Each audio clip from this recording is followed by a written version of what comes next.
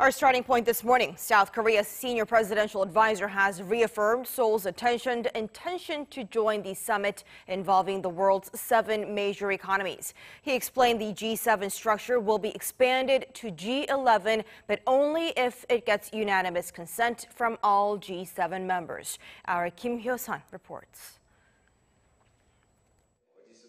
South Korea's Deputy National Security Advisor has welcomed President Trump's proposal to expand the membership of the Group of 7, reaffirming Seoul's intention to join the group.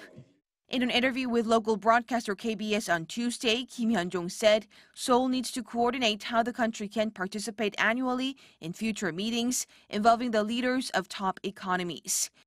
He added that this needs to be raised during the upcoming G7 summit to be held in the U.S. capital in late August or early September.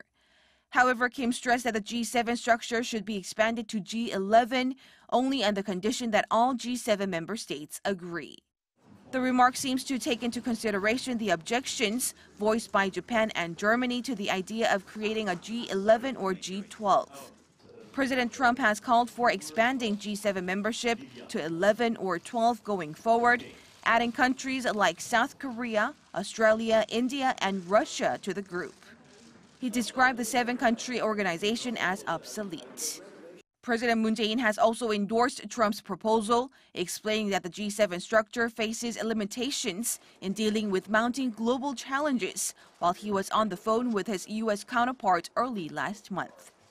The senior presidential advisor also touched upon the possibility of Chinese President Xi Jinping visiting Seoul this year after his planned visit in the first half fell through.